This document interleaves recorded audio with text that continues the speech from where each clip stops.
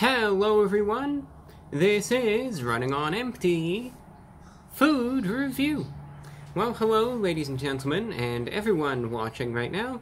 I added right now, see this is a big game changer right here. This is Running on Empty Food Review, and I am your host, the Report of the Week. Well, here we are once again with another video, another review, and this time around another frozen delicacy, if you want to call it that.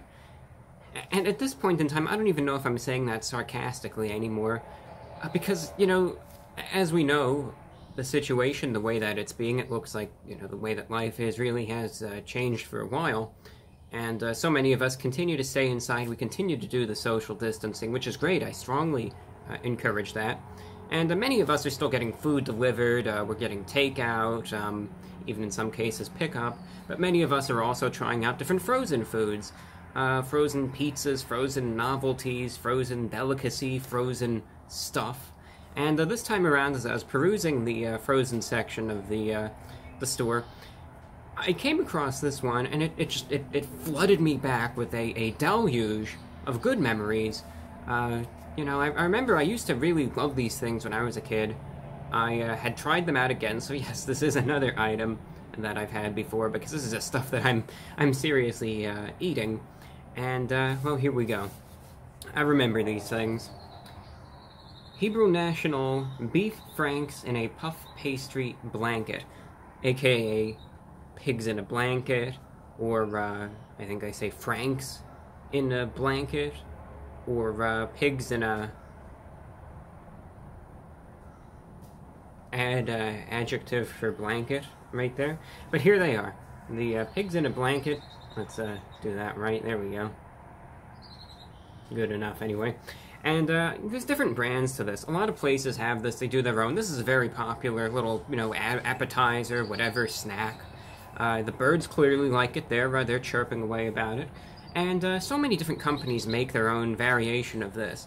I think Nathan's does. I think, you know, there's just so many different companies that, again, they make their own little, you know, pigs in a blanket. And this is my favorite one, though. I've tried a lot of them, and this is the best one. And I've been snacking on these here and there. They're very easy to make. And I don't know, they always turn out good. They're very reliable, but I just like the way that they taste, and they always end up, I don't know, they always end up good. But this is the Hebrew National brand. Again, these, in my opinion, they just taste the best. That's all that there is to it. 32 per box.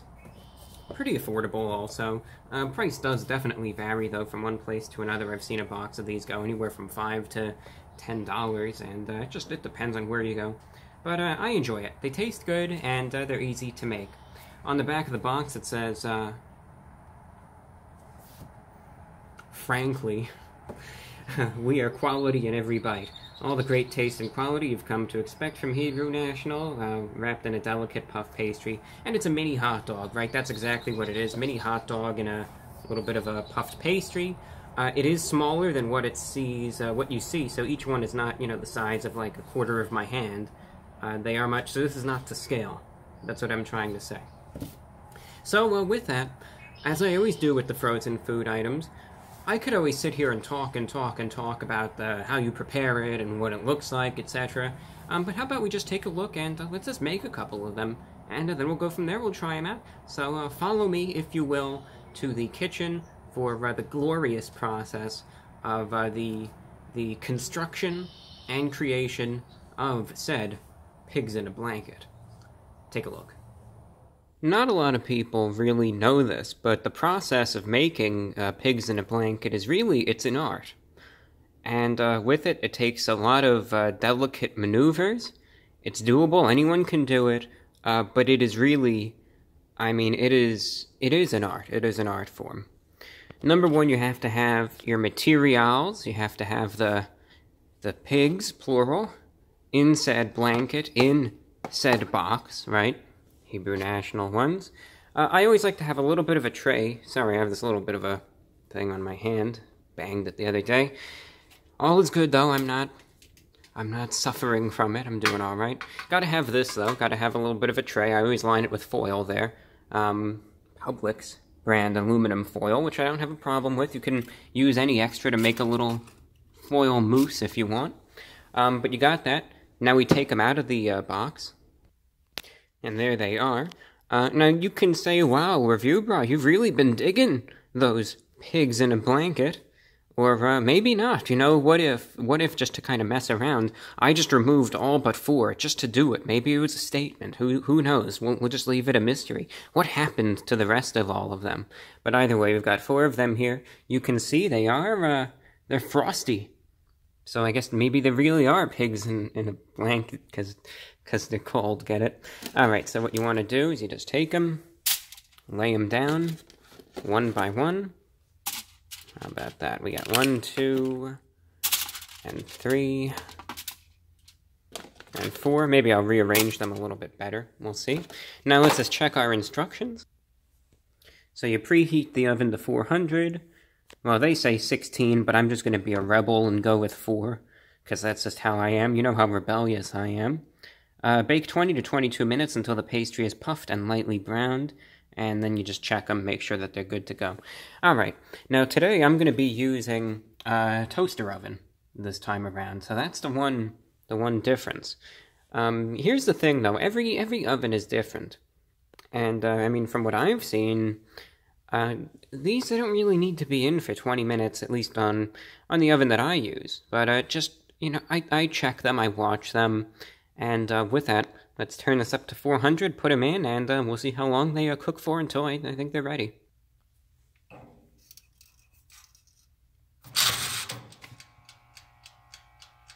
They're going in.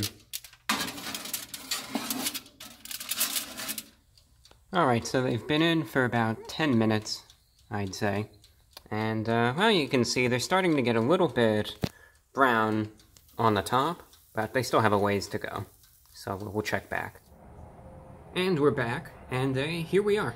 So we got them. I let them cool down for a little bit, because you have to. With these types of things, they come out, they're piping hot, and last thing you want is to just, you know, singe your fingers as you're just trying to grasp them off the plate and do things with them, right? You don't want that. You don't want any excessive hand injury from the removal of pigs in a blanket, you know, from your toaster machine. I don't know why I found that funny, I just did. Not the joke, just the toaster part. Anyway, so here they are. As you know, I just made 4 of them, and when I told you that the way that just, I don't know, my oven cooks them, I was able to get these just like this in probably about, I don't know how many minutes it was. I think it was just 12 minutes. They say cook it for 22, but as you can see, they are most certainly cooked as is. Let's see, which is the best of the bunch? Let me say this one. I always like mine a little bit more on the well done side, so some people they won't, you know. This is one of those things you just gotta watch a little bit, but I mean, for me they turned out to my liking. This is how I like them anyway, with a little bit of a, I don't know, a little bit of a crisp to it, but that's just my preferred method of consumption, I guess you could say. So if you want to cook it even more or less, I mean, it depends. Again, it's just your oven, everyone's oven is different, but this is one of those items I suggest just checking in on every couple of minutes, see how they're doing, and just see if they're up to your liking. Now, I always like to spice it up a little bit, in the metaphorical sense, because this isn't remotely spicy. But you can see there's my plate of 4 of them, and that red stuff, those aren't my brains, it's ketchup, believe it or not. So isn't that crazy right there? But there I am with a little plate of the pigs in a blanket. Let's focus on them. Right there I am. And there's some ketchup that you could dip them with. That's what I always like to do. I'm not the kind that I really pour the ketchup on the pigs in a blanket. I just kind of, or the beef franks in a puff pastry blanket, as the package says. I'm more of just a dipping kind of person. So let's just go for it. Dip it in. There you go. Hey, let's try it out.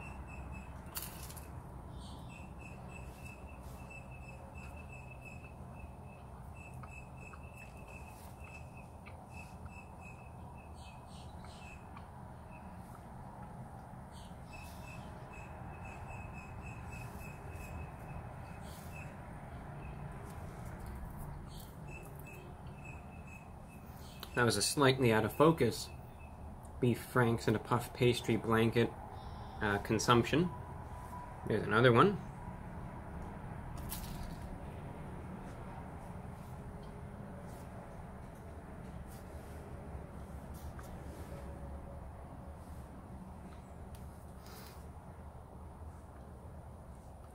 You can see while it is baked on the outside, it's still juicy on the inside, and it just turns out well, in my opinion.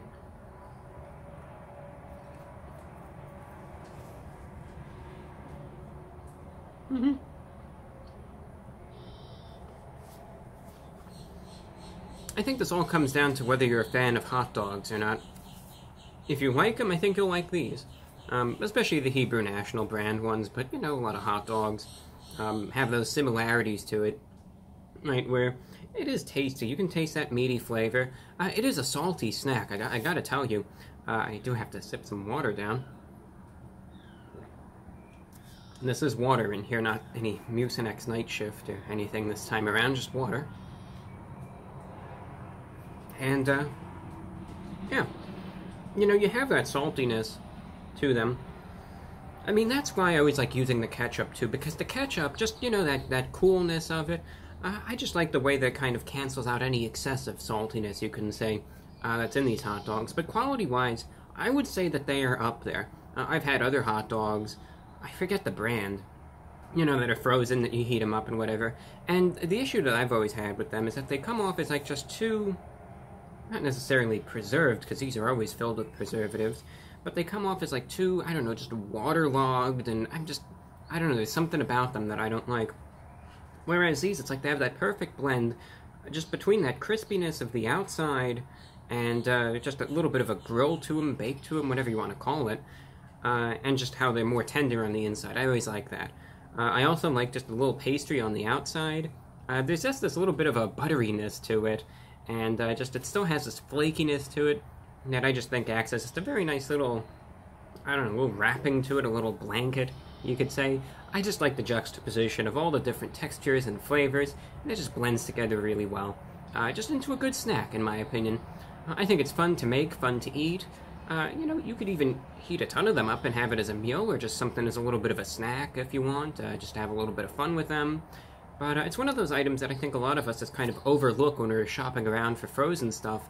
But now that we're kind of inside and we want to maybe make our own food, or heat up frozen little novelties like that, it's something that I recommend you take a look at, because I've had these, I've been snacking on them here and there.